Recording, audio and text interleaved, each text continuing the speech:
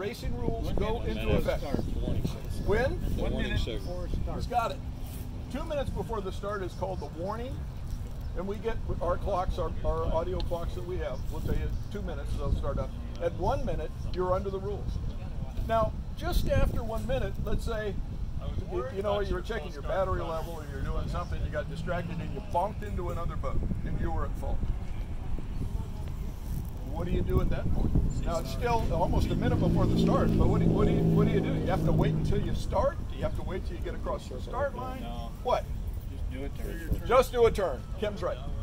Just do a turn. All fine. And everybody's exonerated, ready to go. At the other end, when do the racing rules cease to apply?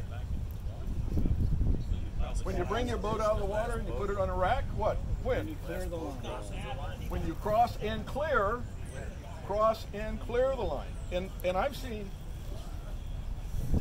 this incident with one of my sailing brethren on more than one incident, or more than one occasion.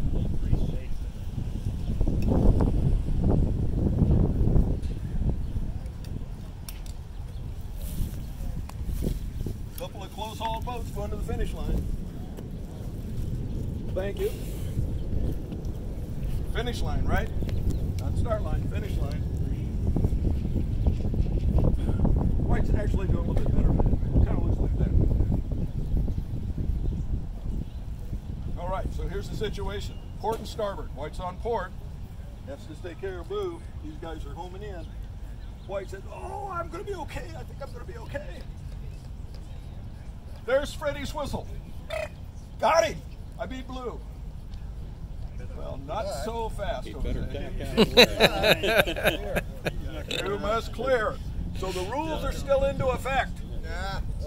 Okay, now, and you know what? We actually saw this last race day. White now has fouled blue. Even though he got a whistle, he has fouled blue and he has not cleared the finish line.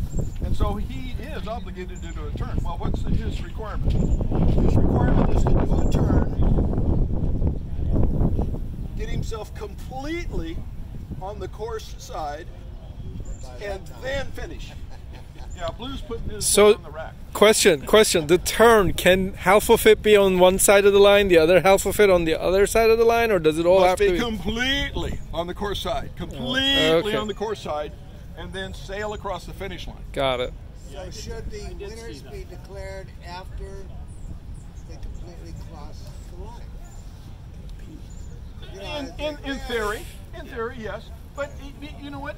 If it were more like this, so this is not port and starboard, but both boats are just, you know, they're chugging along on starboard. Beep. And White does that. Is White finished okay? No. Yes. Yeah, yeah. He has. He has crossed the line with any part of his boat, and now he's clear of the line. You stay clear. Oh, really? Stay clear. Now Freddie may give you a bad time because Freddie keeps saying, when you finish, stay over on the other side because we got boats finishing. That's a good point, but as far as the rules are concerned, that's okay. Really? That's a finish? Yes.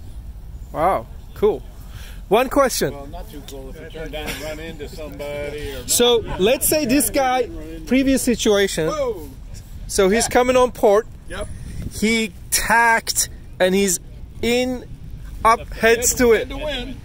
but he's not yet on starboard, he's head to wind. So if he's on head to wind or past, but he's not yet on starboard, what is he doing? He's tacking. He's tacking. So he's fouling blue. Well, tacking boat must stay clear. Right. Like Okay. if you do your turn, Yeah, got it. because Okay. you did something wrong and you did a 360-degree turn, you must stay clear of all other boats. You have to stay clear of other boats when you do your turn. So you might need to sail off on the side a little bit, give yourself some room, or figure out some way to stay clear. Thank you very much, Ken.